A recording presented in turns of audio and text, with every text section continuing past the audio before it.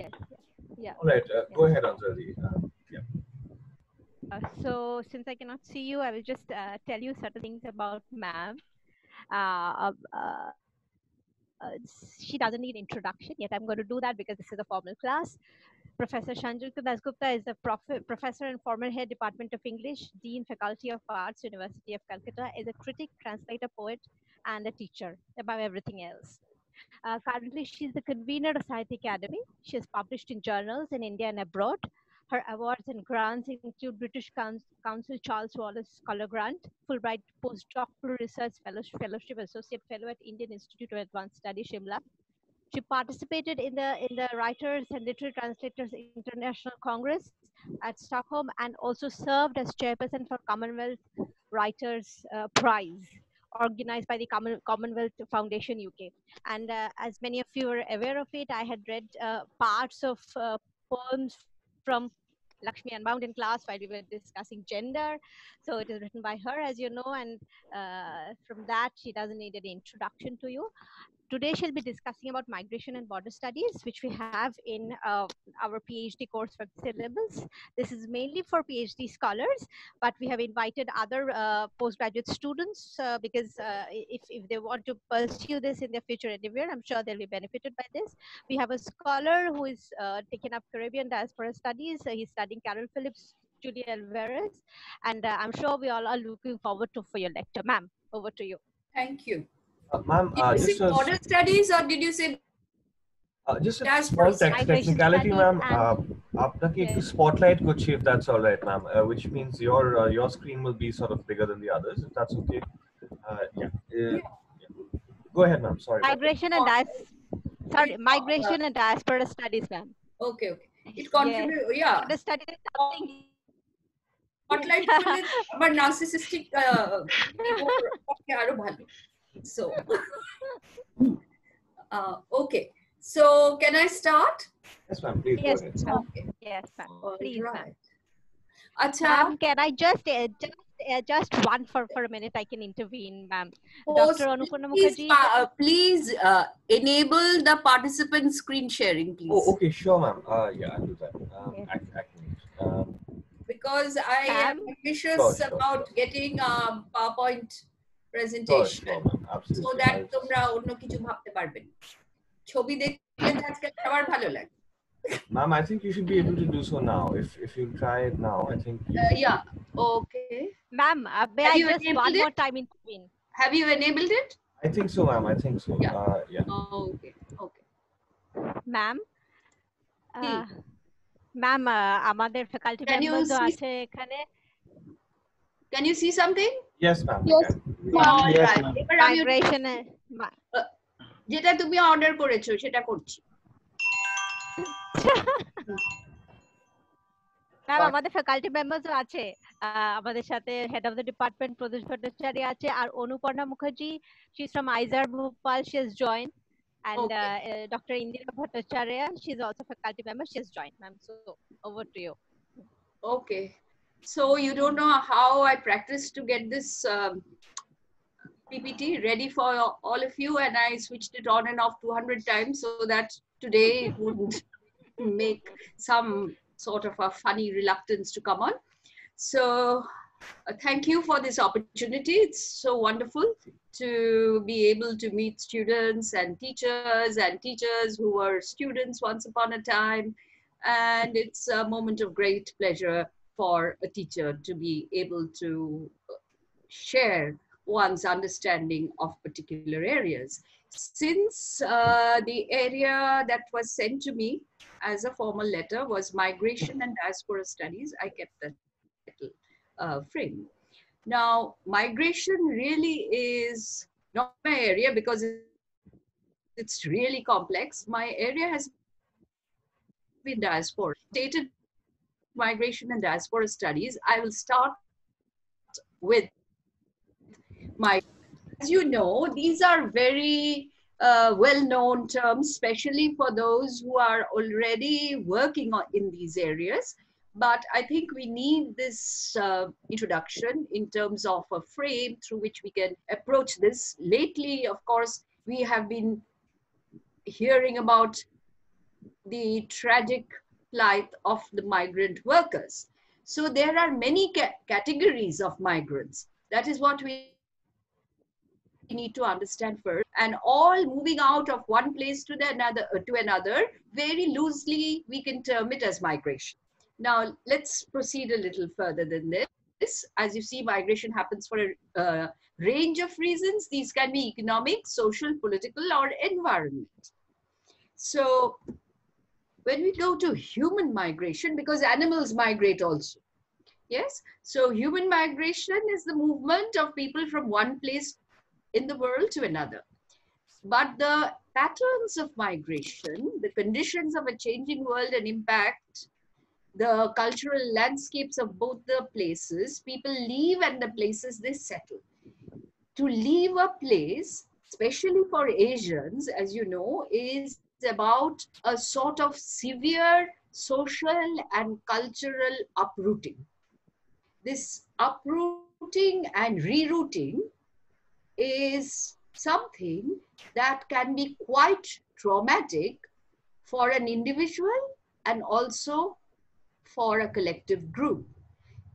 Here again, this problem of uprooting becomes a part of collectivist culture that is like culture than maybe the individualistic cultures of the first world, where the problem of uprooting and rerouting, you do not see so many troubled texts as we find in the Asian texts. Asia here means also Southeast Asia, yes? So Japanese, Vietnamese, Chinese texts also which deal with the diaspora.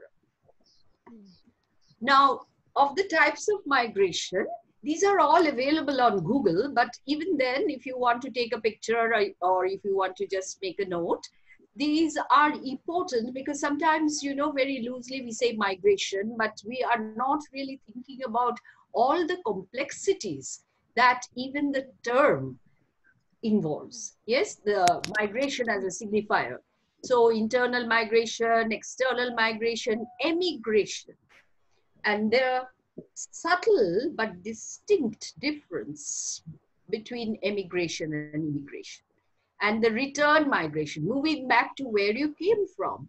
You will remember that Jhumpa Lahiri's latest book of short stories, Unaccustomed Earth. There you find that there is a desire to return. That desire to return is what the very latest diasporic texts are trying to showcase.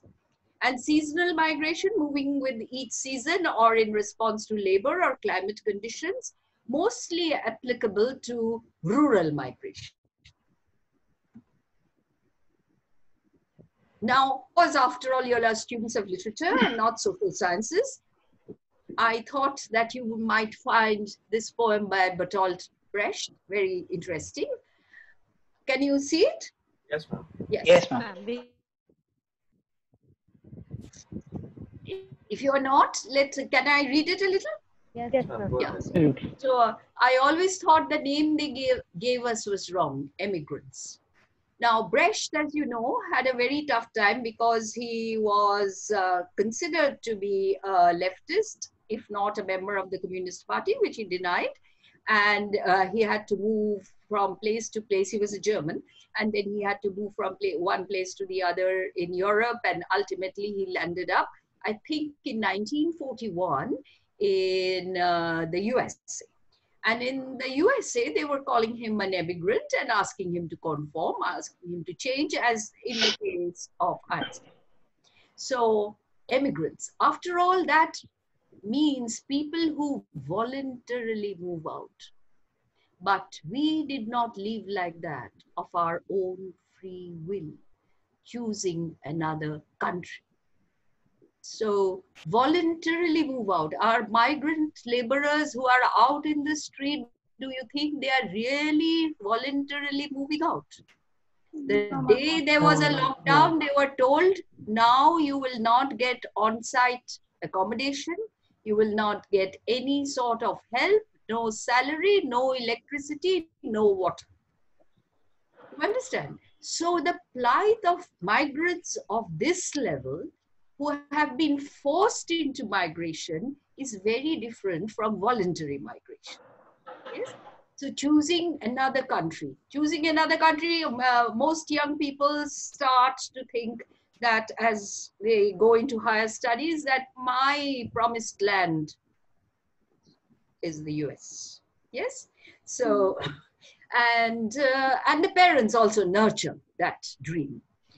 It doesn't just happen to them because the parents have a dream that I couldn't reach America, so my kids must.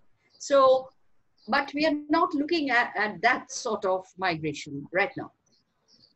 Neither did we move to a land so as to stay there possibly forever. Instead, we fled.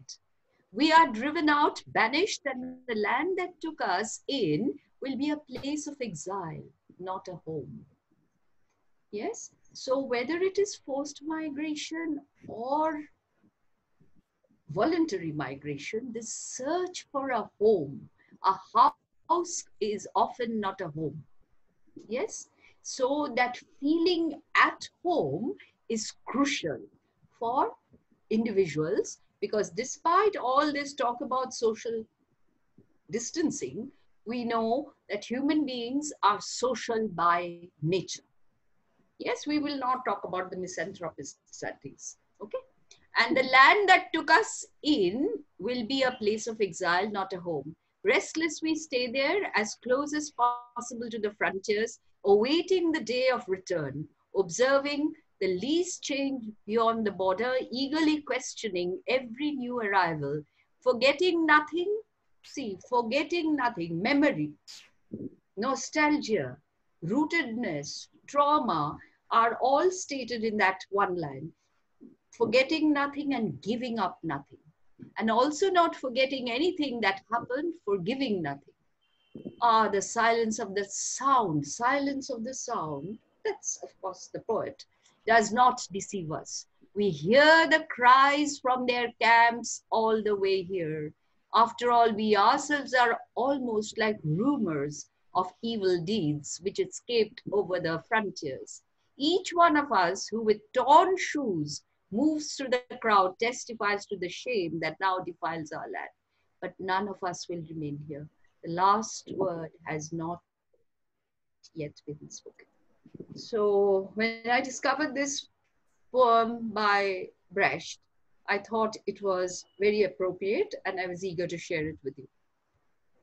So now we move on to the modes of migration. Permanent migration, temporary migration for a limited period of time, which is seasonal employment, and forced migration, as you found in the case of Brecht. So internal migration reasons can be inter-regional and intra-regional. Even if we hadn't known about all this, what is happening in India right now, we are very aware. Yes, we knew about Probashi Bangali, who went off to places like North India to settle there during the colonial times.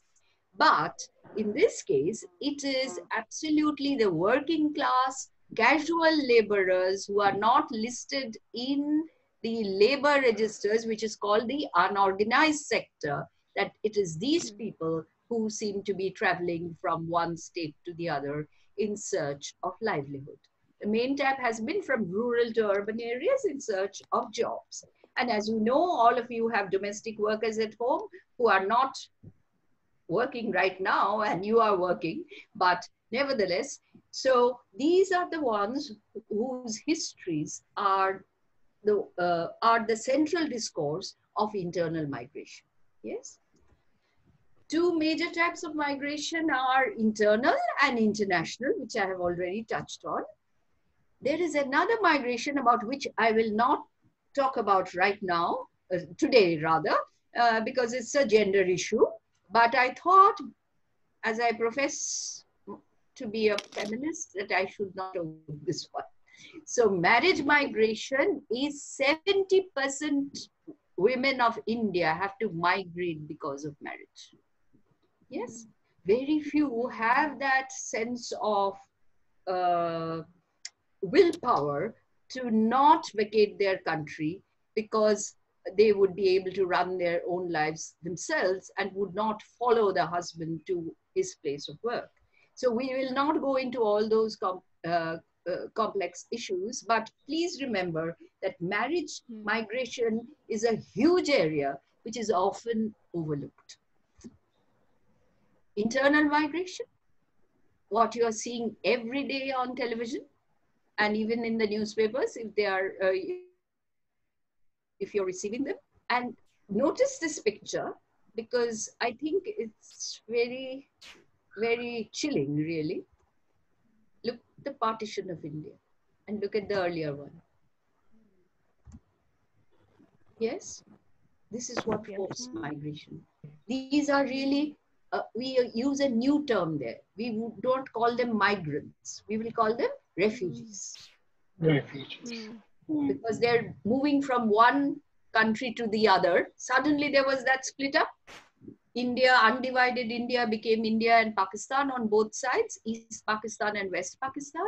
So these people who were part of the land suddenly become refugees, seeking refuge. Yes, and refugees again can be split into another particular category, which is a very micro category, that's called asylum seekers, when refugees do not come in a procession, but suddenly one person makes an entry into another country. Those are complex things, yes? Here the refugees are coming in, as you see, partition of India 1947, and 2020, this is what we are seeing. What is the change? Let's go into the, now let us look at some of the concepts regarding refugees and how they are being described. I will just look at the 1951 Refugee Convention, where refugees have been defined as someone who is unable and unwilling to return to their country of origin owing to a well-founded fear of being persecuted for reasons of race, religion, nationality, membership of a particular social group or political people. The trauma of partition, remember the migrants that we saw? And look at the Syrian refugees. It's the same thing. Look at this, 2017 onwards. All of them trying to move into Bangladesh because these Rohingyas are Muslims. Okay. So they found, but thankfully Bangladesh did not turn them out. Now, when we look at Indians abroad and voluntary migration, we are looking at an entirely different issue. Here, it is not indentured labor, which is not part of this presentation today, because indentured labor is a very different category. But when we are looking at Indians abroad, do you remember a term that you probably heard from, because you're terribly young, it must be from your grandparents, about the bilet ferot jamai? Yes, yes. But now you know about the bilete thaka jamai. Nobody likes a bilet ferot jamai. Why did it happen? 1961, the Immigration Act and Naturalization Act that was signed because the West suddenly found that they needed skilled labor, high-skilled labor, and because of the two world wars, they're always mad about wars, as you know, because they produce the greatest weapons in the world, and they also have to find a market, which is why they keep wars alive in the third world. So they found that the way in which they could run their economy, the GDP being very strong, to make it very strong, they had to invite skilled labor. And what better strategy than to invite people from all over the world, which means the developing countries. At that time, around 1961, till globalization, you did not have too many European skilled labor moving to Western, the first world countries. But what that is, mostly the three targets are generally the UK, the United States, Canada, Australia, and also end up in the Caribbeans, the Fiji and things. Yes. So it's very glamorized, the idea of reaching that place. And you will find that even if you meet a Polish person, the target of that person is to reach the US. Yes. So culturally, socially, economically, and also politically, there is this constant flow of skilled labor into these promised lands, starting with US, moving on to Canada, and then spreading through Europe. So let us go on to the next slide. And as I'm just once again repeating this slide to remind you of the types of migration. And when it is voluntary migration, what is somebody looking for? You will find that people say, oh, the labs in Harvard are the best. Yes, but that is not the only reason. Better living conditions, access to healthcare, access to better education. And in terms of being a little anecdotal, a young scientist in New York State said that, well, khane to muri kheta, main khane sausage khachi. So that's the difference, yes? So better living conditions, better employment prospects, higher wages. These are the compelling factors which sort of direct people to move out of their native land where they have been born to these locations which promise a better life. The quality of living becomes much better. Political factors, a certain type of political system, a certain politician or policies, that I am not too sure how tenable is that argument. And the negatives, what are the negatives? The host country, that is, say, America or the UK, how would they, you know, their immigration laws have become very, very harsh now. And so the negatives are healthcare, education, welfare, housing to people, large diversity can lead to racial tensions. And racial tensions is something that all of you, many of you have traveled into various parts of the world, and you know racism is very much alive there. Yes, though we talk about human rights, and from the land where human rights really began as a formal system, their human rights is abused, and people often feel that sense of being not wanted. So, and what are the positives? Also for those countries, more diversity, which is why you will find that if you are a Fulbright applicant, the word diversity becomes very important. Yes, cultural understanding, diversity, and inclusiveness. Those are the ideal conditions. The positive parts are new trades, new skills, cheaper workforce is what the host country derives from this sort of exodus of skilled labor into first world countries. So demand for skilled labor, as I said, the Immigration and Naturalization Act of 1965. Now that is very important, and you can just look it up in terms of how populations have settled or settled in these countries, and from countries in Asia, Africa, and Latin America, as opposed to Europe. Yes, Europe probably becomes one particular entrant in this field post-globalization, that is from 1991 onwards. Then you can also find an illegal immigrant or an immigrant without any sort of transparent papers papers available to her to be working in people's homes. Yes, which is why now in the USA and in many other first world countries, you find a lot of domestic laborers who work part-time, which was not the case before 1991. That is Europeans, East Europeans working in American homes as domestic labor. Okay. Asian immigrants in the world. So the US Asian population grew 72% between 2000 and 2015, according to the statistics available. So the largest pool comes from India, the Philippines, and China, as their migrants are on average more educated. And the advantage of India is, of course, the English language. Yes? So we just love linguistic imperialism because it helps us a lot. Yes? So immigrants by choice.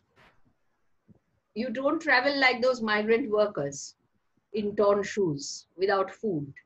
But there you are in that jet plane, migration, which is migration by choice, voluntary migration.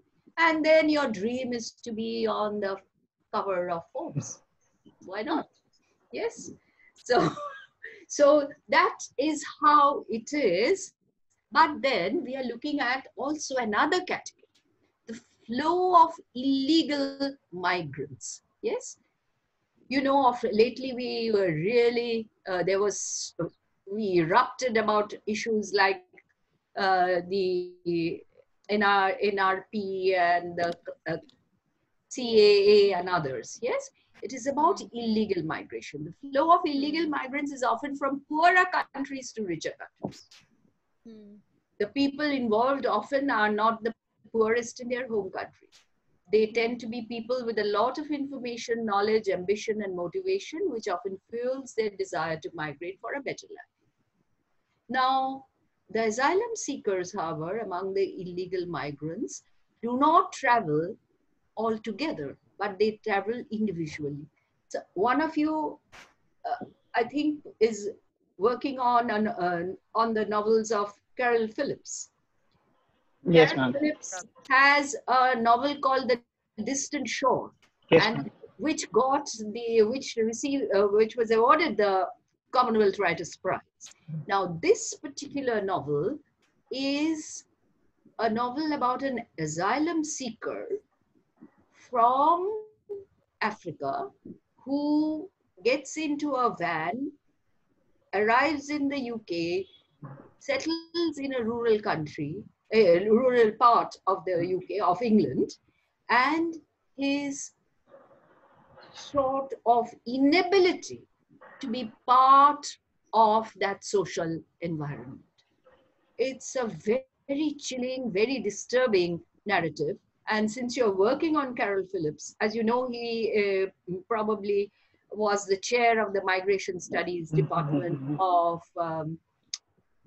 of Columbia University. Is he still continuing there? Do you know? Not very sure, but yeah, he was. He was the head there. Yeah, he has done a lot of work in this area, along with Jamaica Kincaid, Andrea Levy.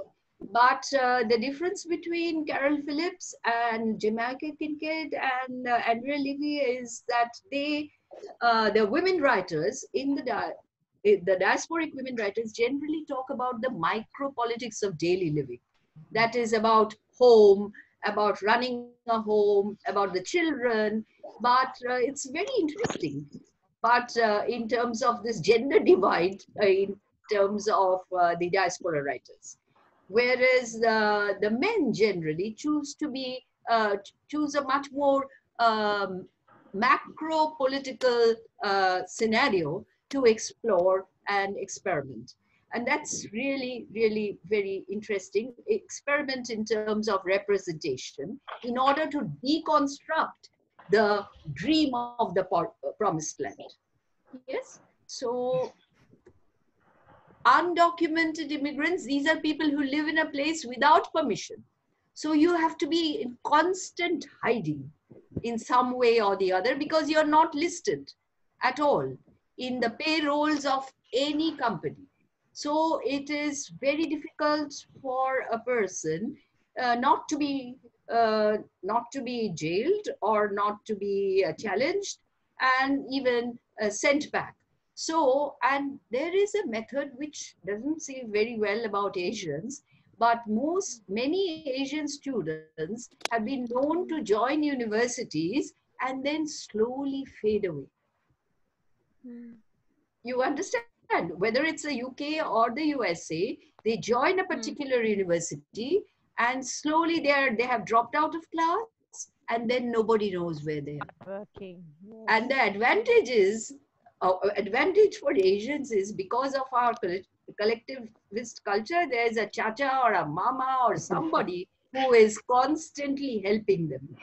And so they are really able to stay there, especially this is very, very true of Indians from, in terms of the North Indians and also the South Indians. Yes, they have made it almost sort of an art, this moving from one place to the other and not being located, not being detected unless they have taken bank loans. And then the bouncers get them up in those countries. So, you know, it's a little complex, but undocumented immigrants also should be part of the discourse, especially because of the Distant Shore and Carol Phillips. Yes.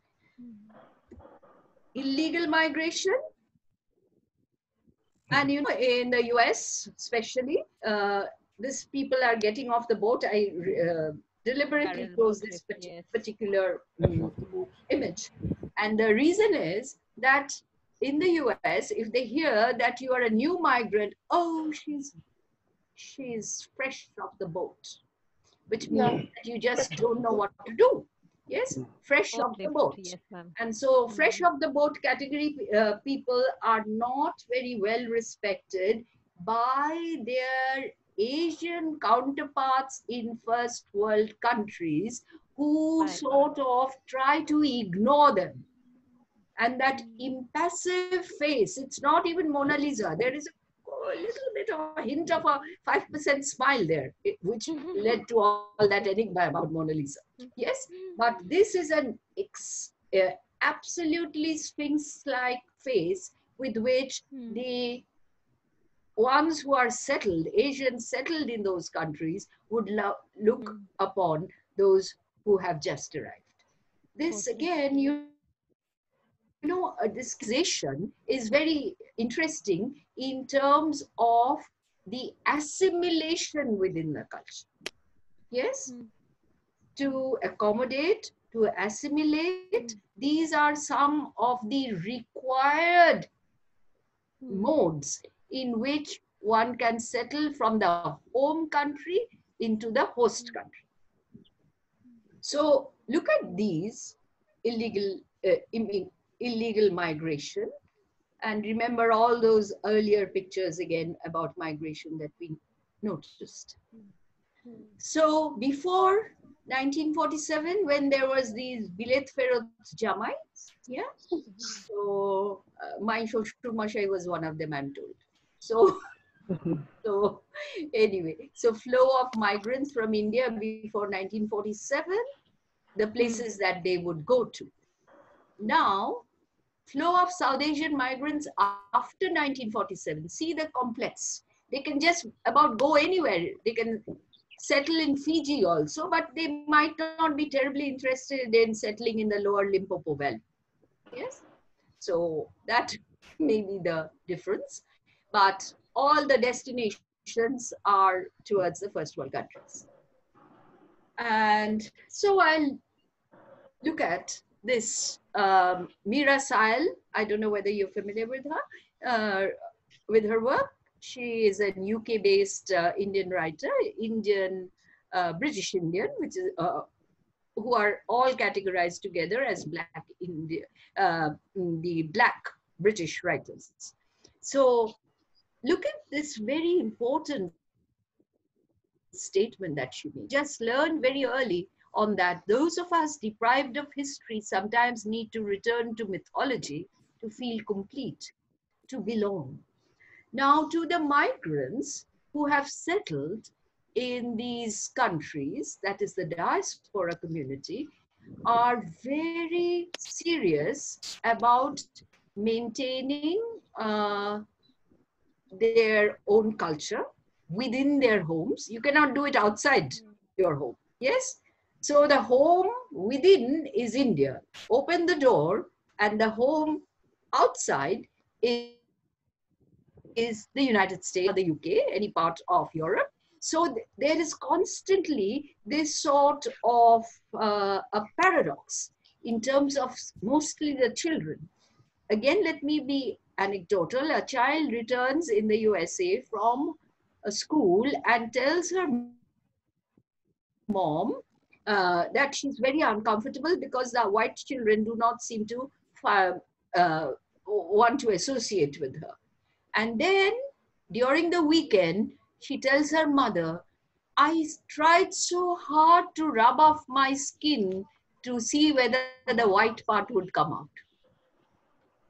Can you imagine? So how traumatic it is for the child that she is not part of it all. So parents generally try to choose a school where there is a mixed ethnic group rather than an all-white school, if possible. Now, these are the complexities, and so mythology. So in terms of the epics, which are greatly revered, as you know, and of course, the religious practices and temples, the institution of religion is very, very strong among the Asian diaspora. Yes, more than out here. And one reason for that, that is a sort of a communitarian spirit that is generated through these visits to temples and the religious ritual that one follows. Because naturally, if you go to the US, you cannot start a Trinamool Congress party over there. Yes, it is not possible. You cannot go into politics at all unless you are ambitious. If you get an American citizenship and you want to be part of the American Republican or Democratic parties. But you can't say, I'll start a Trinamool Congress, or I will start something like an Indian National Congress out here. Yes, an extension of that. It's not possible. And that would be very fearful. You might even have to leave the country. But religion is a safe haven. It's a safe choice. And so people felt deeply rooted. That sense of communitarianism became so much a part of their lives. And so it was, religion plays a huge role in the lives of the Asian diaspora, especially South Asia. And then look at what is Nehru saying. Nehru is the returning. Yes, so the billet parent. So I have become a queer mixture of the East and West, out of place everywhere, at home nowhere. They are both part of me. I'm a stranger and alien in the West. I cannot be of it, but in my own country also sometimes I have an exile's feeling, the feeling of the cosmopolitan. Yes, in terms of, especially when we are looking at these categories of literature, probably illustrates this best in terms of that perpetual war between Desi literature and, yes, Indian English literature is pan-Indian and also global. Desi literature, unless translated, remains rooted to its own particular location or state. And so this feeling of the cosmopolitan, which is the expected feeling of those who write in English, creative narratives and also creative nonfiction, is their understanding of the world is a little different from those who write in regional languages. But we will not go into those complexities again, but you should keep this in mind.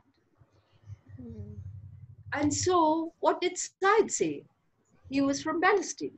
And he said, I occasionally experience myself as a cluster of flowing currents. I prefer this to the idea of a solid self. identity to which so many attach so much significance. Sides had taught in that same university where Carol Phillips is probably teaching now, where Spivak is teaching, that is the Columbia University in New York. Yes? And so out of place, that's his memoir, where he's talking about that sense of fluidity, which is so much a part of the diasporic self's dilemma of location, relocation, and also the feeling of uprooting. So finally we come to some, and then Vasanji. Which part? From MG Vasanji is from Canada. And so for a white person, how would a person like Vasanji appear? He says, I'm Indian and African and all screwed up with Western education.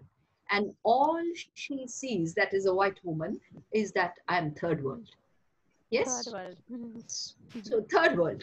And third world means, well, it's a very demeaning category. And so, as you know, unfortunately, I don't think I should keep this off record. Even the people who are dying of COVID-19, if you see the demographic split, you will understand who are the ones who are the victims. It's so, I mean, in terms of bulk. If you just look up the worldometer, you can see those split up. But so, and this is a special favorite of mine in terms of multiple identities. What Amartya Sen says, that these identities, you can be Asian, Indian citizen, a Bengali with Bangladeshi ancestry, an American, a British resident, an economist, a dabbler in philosophy, an author, a Sanskritist, a strong believer in secularism and democracy, a man, a feminist, a heterosexual, a defender of gay and lesbian rights. So all these would be contradictory, but they are not. They can all be part of the composite individual with a non-religious lifestyle from a Hindu background, a non-Brahmin, and a non-believer in afterlife. Okay? So, and then, of course, for those who, these are the very well-known definitions of hybridity and mimicry, because once you move out of your own cultural terrain and reroute in a different culture, there is this element of hybridity. There is the element of mimicry. Mimicry was also part of our colonial experience. When because of being colonized, because of cultural colonization, those who imagined they had achieved a lot, they needed to achieve a lot, were very proud of absolutely imitating the colonizer, culturally and socially, which again, if you, in terms of a metaphor, they were often described derisively as coconuts, brown outside, white inside. What even Macaulay talked about, yes, that you have to be English in your feelings, English in your dreams. That's the only way. Just mouthing the English language was just not enough. Yes. Reason why often in English medium schools, I do not know right now whether they use that expression, but when we study, they would always ask us to memorize those poems by heart. By heart. Yes. So, you know, it's your entire involvement. It's not just an intellectual involvement, which Franz Fanon in The Wretched of the Earth had pointed out. Yes, about this sort of domination of the mind, the control of the mind. So hybridity, and I think we are almost coming to a close of this. I'm sure there will be a few questions from you.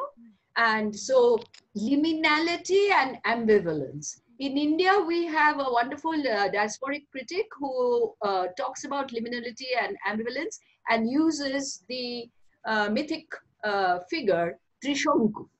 Trishonku, who doesn't belong to any part but is sort of suspended in midair. Yes, because that longing and belonging, longing to belong, and the sort of need to be rooted is not so easily possible. Yes, though right now there is a lot of hype and rhetoric about being transnational and transcultural. Since globalization, that is. The concept of the third space, as you know, I'm just rushing through this. So what happens if you're transcultural? She's as English as daffodils or chicken tikka masala. Yes, and you know about the Balti chicken and how Balti chicken became so popular. It's all because somebody misinterpreted that in the ethnic dictionary, or that a bowl was a Balti. Oh, but the Indian Balti, the real ones, the metallic ones, are really embarrassing, you know, but we will not. All right. So return of the native, the remigration, which again we are noticing, which I referred to as we began this talk. So your parents had decided to leave Cambridge, not for Atlanta or Arizona, as some other Bengalis had, but to move to leave Cambridge. This is Cambridge in the USA, yes? To move all the way back to India, abandoning the struggle that my parents and their friends embarked on. So instead of staying there, the racism is so strong, even in 2020, that there is an urge to relocate now that we have some material facilities which would not be very upsetting for those who want to relocate back to their place of origin, the native land. And so now we are looking at transnationalism. That is just wonderful. But look at that. We talk about the global. Look at the hand holding. The white is, it's not really a hand holding, which you find that there is not a racial equality over there, if you see properly. And so in terms of that hand holding also, of course, it is a positive step, and we are thinking in terms of transnationalism. But whenever we use the term global, we are 70% global and 30% local. And that is where, again, the conflict begins. And now the most important slide of all. Thank you. All right. So I will stop this. If you have questions, please feel free to ask. I have kept you for a very long time. Okay, thank you, ma'am. Yes, Indira. Sorry. Yeah, she's a faculty, ma'am. Sorry, ma'am. I'm late to the this thing. Actually, I had just a query, and I was wondering. I was going through one of the texts by Behruz Bukhari. So he's an asylum seeker, as you were talking about.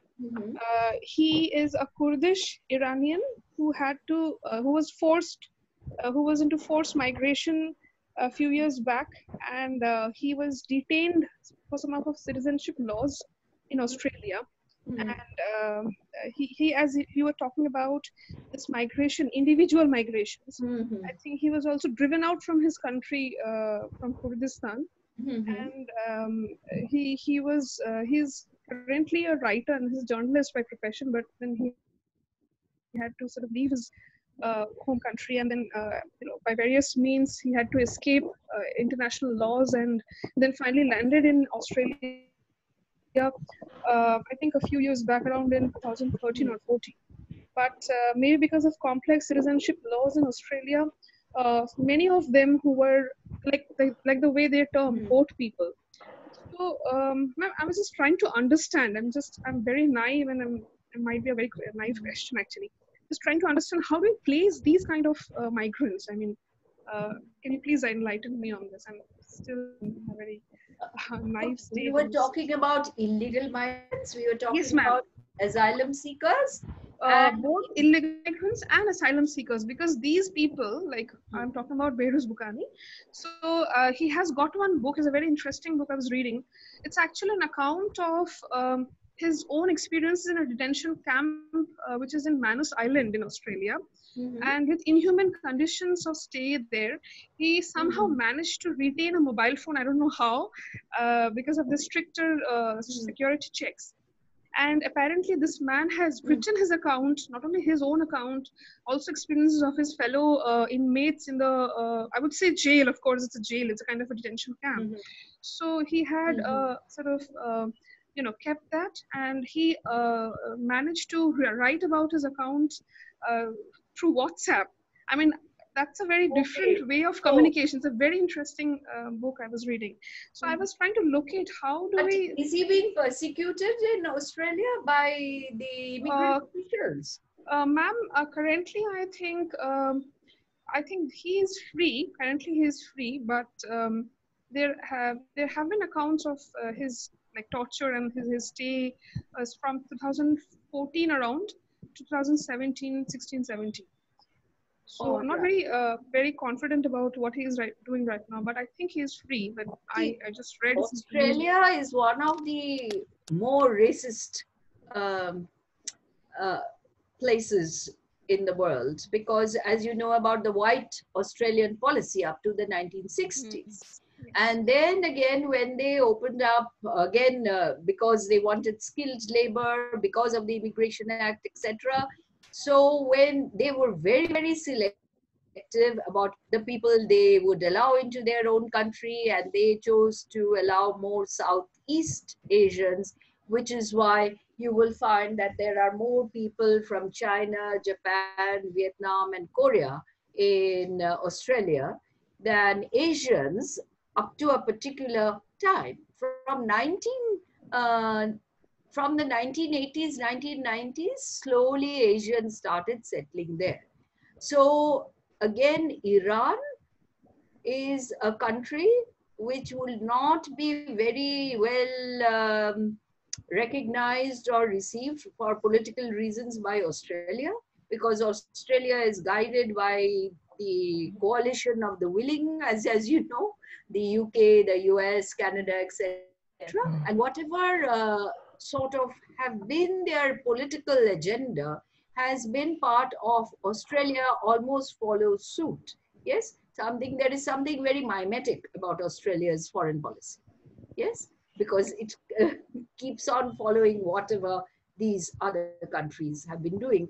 Though Australia could have had a much more independent approach, but even as you know, they also participated in the First World War.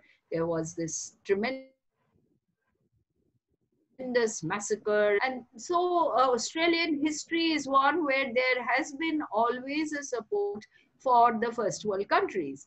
Now, the first world countries de-recognize people as asylum seekers from particular locations which are not within the categories of being safe migrants. Then, of course, the person, as you said, he was jailed, he was persecuted, he was tortured. That is very possible. But these are isolated sort of experiences of relocation. And his particular experience, as you are describing, is a very mixed one, because he was forced out of his own country, and then in the country where he chose to relocate, again he was tortured. So you know that feeling of not being wanted is always related to your particular ethnic identity, in terms of religion, in terms of race, in terms of the person, whether male or female, all that contributes to the person. And here, I suppose, he was able to break free because he could write, because he was literate. He was not only literate, but he was so sophisticated that he knew how to use a smartphone. He could reach the world through his WhatsApp narratives, his blogs or whatever. And so that is again a position of privilege, which many migrants who you saw traveling in those boats probably don't know the language. One of the greatest demands in the UK is that the person who wants to relocate in the United Kingdom must know English. That is working knowledge. You don't have to really evolve, but whatever. I'm sorry, I'm just intervening here.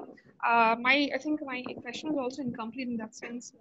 You're talking about language, because the person I'm talking about, he was writing in his own language, some Kurdish language, and that was later translated. He was sending these messages to some of his one friend, and he happens to be an academic in Australian University, and he, with his help, he could publish this book translated by that man. So I mean, I think so it's not that, but then he was lucky to get himself translated. Once again, that is the global language has rescued him. Yes. Like the slave narratives in America were also ones probably which were not written in English and not written in free-flowing English, but there is a perception that maybe some of the white people would take up their stories, and especially during the Civil War in the mid-19th century, where the Yankees and the Southerners were having a fight, and that was, the Civil War was not only about the rights of Black Americans. It was also about a lot of landed property and the new generation capitalists. Yes. Indira. Students, yes, ma'am. My name is Indira. Yeah. Sorry. Good area. Addressed to the scholars, do you have any observations, questions to ask, ma'am? Can I ask I have a question. Oh, yeah, please. After you, ma'am. After you. No, please go ahead. I can ask. Anuparna, yes, Anuparna, please. Yeah. Thank you, ma'am. I'm Anuparna. So thank you for such a lovely lecture. So I was just wondering, ma'am, you've covered so many things. I mean, a range of emotions from nostalgia to trauma to suspicion, guilt. So I was just wondering, I mean, with the affective turn in literature and in migration studies, I mean, what is the role? If you could kind of tell us a little more about the role of affect in migrant life trajectories, if I may put it.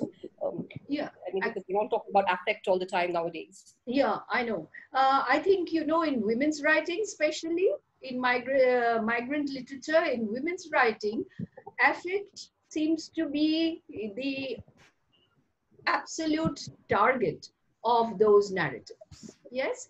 And so the emotional intelligence and empathy and a lack of empathy and also interrogating sympathy are part of the discourse of women writers. That is the way I would look at the migrant literature available around the world. Whereas if you look at, if you consider Rushdie to be a diaspora writer, does he write about what you are trying to describe as affect? Does Amitav Ghosh write that way? Or Rohindran Mistry? Or Vasanji, whom we just referred to? So their approach is different. Not that it lacks affect, but the sort of central discourse of women's diasporic writing and women's migrant literature is one which I think is replete with various illustrations of affect in its various categories. Thank you. Does that answer your question? Yes, ma'am. Thank you.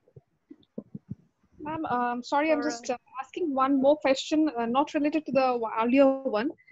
It's just a question related to one of your PPTs. And you're talking about Trishanku, a person who's reading, who writes about Trishanku experiences. Are you talking about Devdutt Patnaik? No. No, tab bhi tha, ab bhi hai is not what I'm talking. So I No. was trying to know that. No, Trishonko is that liminal state, the state of ambivalence, the third space, when there is a sense of not belonging and this constant dilemma of trying to belong. Yes. So that's Devdutt Patnaik is not somebody who I would relate to ethnic, I mean, rather diasporically. Yes, because he has a different agenda, a different way of thinking. And for that, we need to meet again. And you might tell me about your experience of this new school of writing. Saurabh, you had a question for ma'am? Yes, ma'am. Know something. Yes. Hello, ma'am. I'm Saurabh.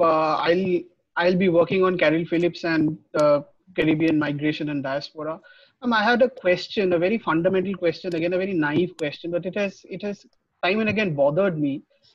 William Safran has been of the opinion that in order to call a community a diaspora, there has to be a desire or to return to the homeland or an affinity towards the homeland. But does this not, in case of voluntary migration, where I am leaving my strong center to go to a weak periphery, in case to carve out a better living for myself, and so does this not problematize the angst? So if I go to the to some other place, and then if I say, well, my land was so good, I would want to go back to my land. Is there any honesty in that angst? Can that be considered to be a diaspora? Can that angst be, can it be validated? In case of forced migrations or things like that, where you do not have a choice, you are put on a ship, sent to a faraway land, and you do not like it there, and you want to come back home, and that is why you hold on to everything of home. But in case you leave willingly, and then you say, I want to come back home, or I want to hold on to home, well, you knew the consequences. So does that become a factor? It's again a very naive question, but it's always kind of bothered me. Now, you see, again, in terms of migration, there are several levels. The first generation migrant is called a new migrant. The second generation migrant is the offspring of the new migrant. Yes, the children. Those children are not really Indian. They are British passport holders, American passport holders, French passport holders, and for them, India is a tourist site. You understand? So the dilemma is with the first generation migrant, the new migrant who, as you have read in Jhumpa Lahiri's namesake at least, yes, and in also the novels of Bharati Mukherjee, in Chitra Banerjee, Divakar, in the earlier ones. Now, of course, she has turned to Indian myths big time, obviously, with the sort of environment we are in now. But what we notice is that the fact that the first generation migrants are not at all comfortable. So, because it's for them, it's a shock to their system. But I think from 1991 onwards, from globalization onwards, there has been a tremendous change in our culture. Whether for good or bad, time will tell, where children speak in English with their parents, where anything other than English is looked upon as something in terms of language, is something that is considered to be home language, where your identity is one where somehow you are almost like a resident non-Indian. Yes. And so, and that is again in locations of privilege. the class factor becomes very important here. Yes, not like the boy who said, I used to eat muri and now I can eat sausage. That's a different category. Yes, but in terms of holding on, wanting to hold on to one's own particular culture will come to the new migrants all the time. But the second and third generations are ones who are tourists in their own place of origin. PIO as they're called. Yes? If I may sort of, Shurab, actually, if I may intervene here, I think it's because, and here I'll sort of speak again from my own experience to some extent, because I was doing my PhD in Northern Ireland, in the UK, and Shurab, actually, this point that you mentioned about, had a lot of anecdotes, yeah. I do, and I keenly experienced this process that Shurab is talking about, and this, your home country and your home culture as a kind of baggage. Because one of the things that I felt, I wasn't ever planning to settle, but wanting to feel like you belong to this new space where you're kind of absorbing a new culture and where you want to feel like you're just anyone else, when you're in there in the pub and you're hanging out with people. And to some extent, your own culture and your own ethnicity and your own nationality can become like a kind of baggage, because you always stand out. You're the odd person out. So I don't think it's necessarily only sort of second or third generation immigrants who want to shed that baggage of the home culture.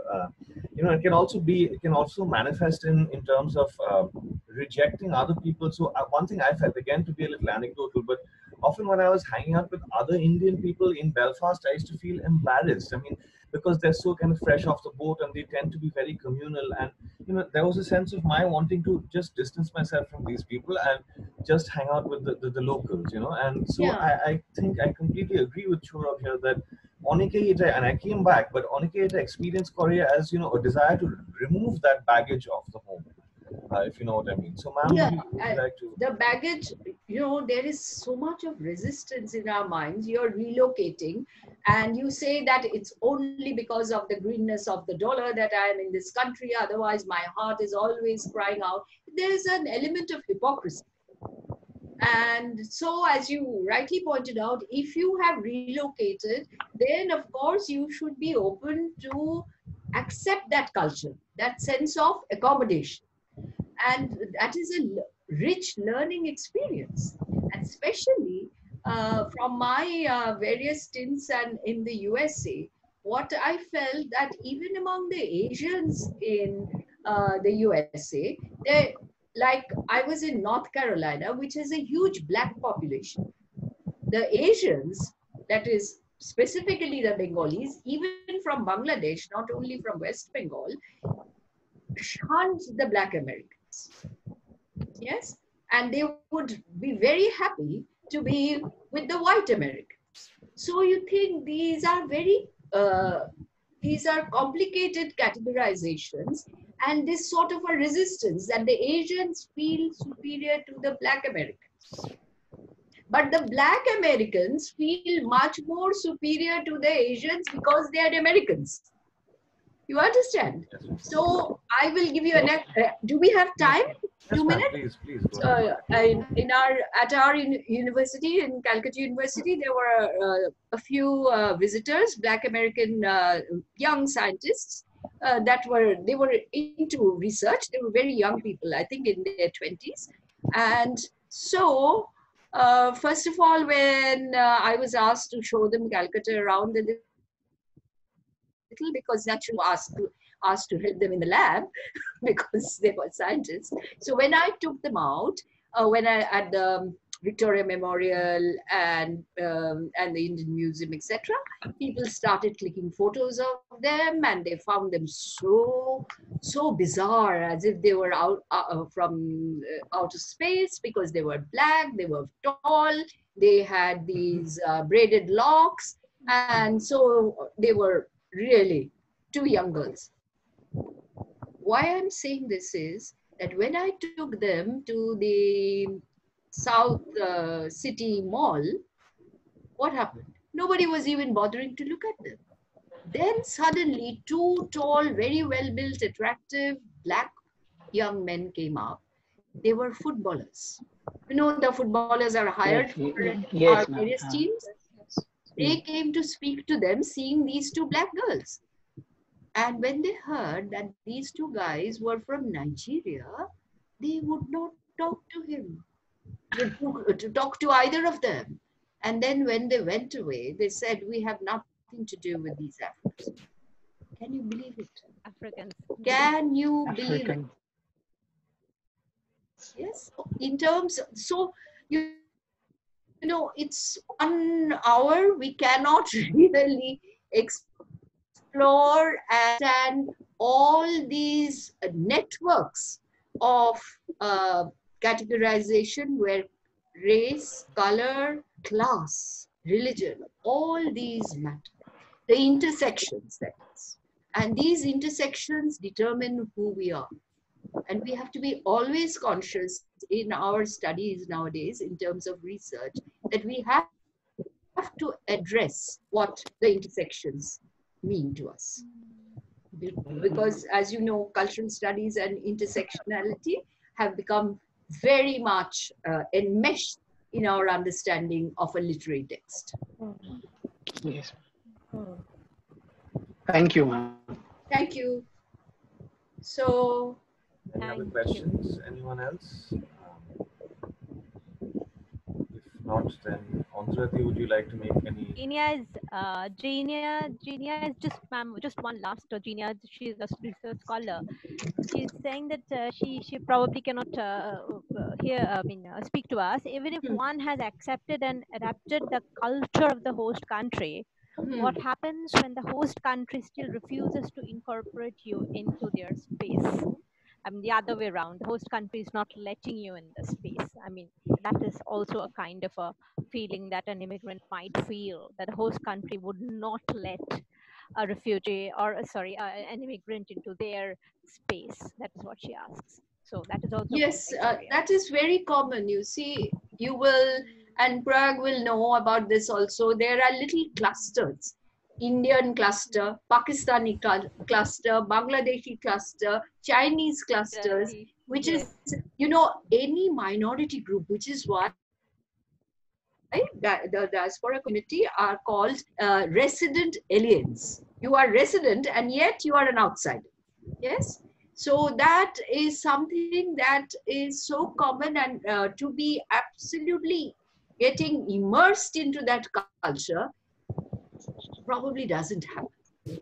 We try very hard intellectually, but culturally, I suppose that bit of resistance, especially in terms of our skin color, when we stand out so vividly in any location, is very common.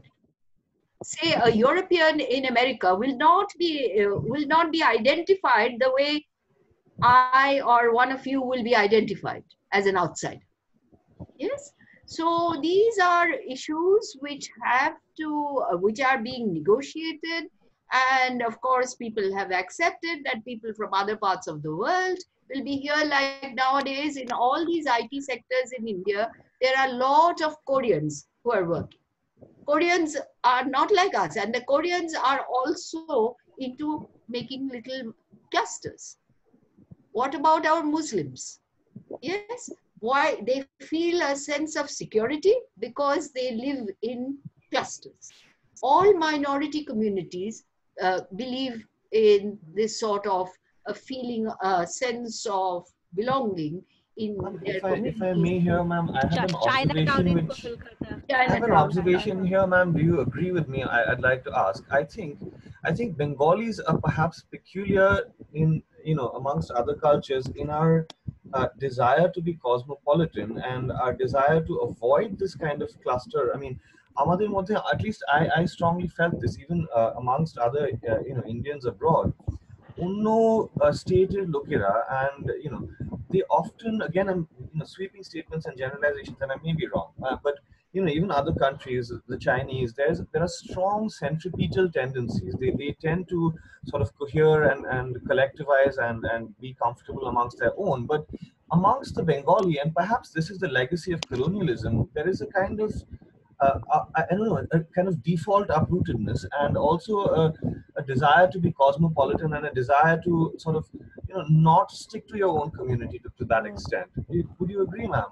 Yes, I will agree completely, because especially the Bengalis that you have met are all very high skilled Bengalis. Yes, in terms of being teachers, lawyers, doctors, and so their position of power and distinction makes them accepted, and they also try to be accepted, and they do not think that I need to be by a sense of communitarian impulse, I can feel more secure than absolutely trying to retain my own ethnic identity in a place where I will remain a minority otherwise. Exactly. And like in England, you must have seen that area in London, which it's called Southall. Southall, yes, it has dhabas all over. Yes, ma'am. I had some of the best Indian food abroad, by the way. এত ভালো মুগলাই আমি কোথাও খাইনি লন্ডনে। এত ethnic, and they're so, and if by chance somebody marries a white person, oh my God, he's married a Gora. It's fine. So let us not go into all that. But these are the complexities, yes? But you cannot say that there is a general unification of all the concepts that we intellectually think in terms of transnationalism, about transculture, but to find that operating in every household would be a very different set of study. Literature can transcend, and literature can deconstruct, and literature has both resilience and resistance. But if you look at the studies and surveys with the social scientists would do, you would find that the aim is to be there because it is a land of opportunity, and to feel absolutely secure that if I can work for 20 years here, I can return home with more money and have that dream house. But that really. Ma'am, do you also think, and just one more thing, Medha, who's a fellow faculty member, has a question. But if I may, just one last addition to this, to what extent do you think this desire for this, this dream country, is that not also inflected by colonialism, by our sense of being inferior and our sense of there being a master culture, the white person and the white person's country, the West? Yeah. With 250 years of British rule and the sort of leadership we had since then, we are following the British model whenever it is convenient for us, even in terms of the Homosexual Act. Yes. So whenever, so in terms of that hegemonic control, it is not only about political control, it is totally about cultural colonization. And as Prayag rightly pointed out, the Bengalis are the most culturally colonized. And we're quite sort of a little probably proud of having that hangover even now. But we are not expected to confess that. Yes, because we have learned about post-colonialism. But strangely again, post-colonial critics who operate from this part of the world have all their children studying and settling in those countries. So, the contradictions are too many. Too many. Medha, you have a question, right? Just one last question. This is what happens when we are in conversation with I've unmuted you, Medha. Can you... Hello, am I audible? Yes. Good afternoon, ma'am. Ma'am, I would like to draw your attention to the situation in Palestine. And the Palestinian and Israeli conflict, which began in 1947, 1948, was in many ways rendered more acutely difficult by the UN partition plan. And at the end of the war, again in late 1948, you have the UN General Assembly sort of passing a resolution which emphasized on the right to return, that refugees wishing to return to their homeland could then sort of do so and live in peace with their neighbors. But we know how difficult, and this is something that you had mentioned, that how difficult the process of return is, and it is sort of rendered complex in many ways, and potentially induces a different kind of trauma as opposed to the trauma of displacement. So to what extent, my question is, to what extent do you think this international cooperation is a reality? Because what appears to me is that it is more of an eye wash. Do you really think that we have this environment of international cooperation which would facilitate the return of a refugee to his homeland? Do you see,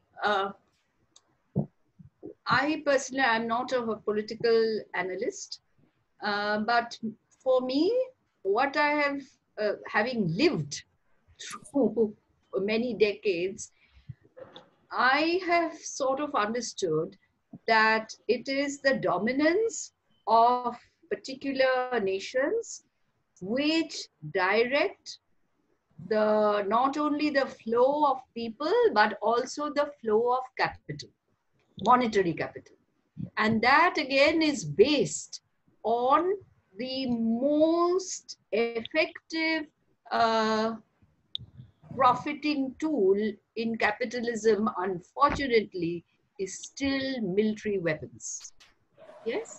So you have to keep these conflicts alive. It cannot be Vasudhaiva Kutumbakam. Yes? That the world is one family. Because unless conflict is alive, capitalism thrives on conflict. Right. Yes? And so, and that capitalism is thriving on conflict, not in terms of a collective, but even among individuals. Yes? So if you have a Honda and I have a Nano, I have to feel as if I'm absolutely diminutive. The size of the Nano because I have a Nano. Yes? So this has been implanted into the individual psyche as well as the collective psyche of the people of the world, culturally, socially, politically, and also from the economic standpoint. And this is why these wars, unless we can invent something which will be far more lucrative than war weapons, only then wars will end. Yes? And see, the theater of war has shifted into the third world. Yes? But the manufacturer of all these war weapons are the first world countries, mostly. Yes? Who are the purchasers? Who are importing these? The largest purchaser of war weapons is Saudi Arabia and India. They are always at war with each other. Who is going to get it? For what reason? Then you have to keep something alive. For us, of course, the easiest is Pakistan because China is too hot to handle. And so, and for them, it is the Israeli-Palestine. Among the COVID-19 problems, you notice that they wanted to advance towards the West Bank and occupy a section of the Palestinian land. So, in terms of politics without profit doesn't work. Yes?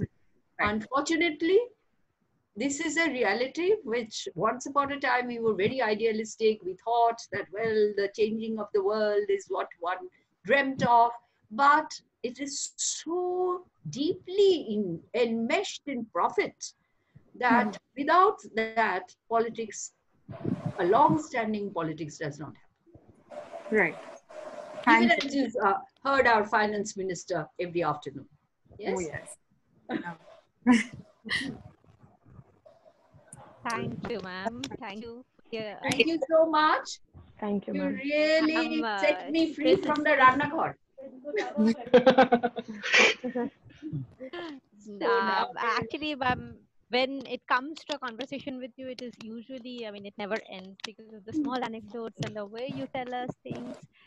We always look forward to those. But may I say thank you on behalf of the entire department and PhD scholars and the postgraduate students who took time amidst all these things you're doing. I know you keep busy, or not only in Randakar, but you're writing a lot, you're editing, you're reviewing, you're doing so many things.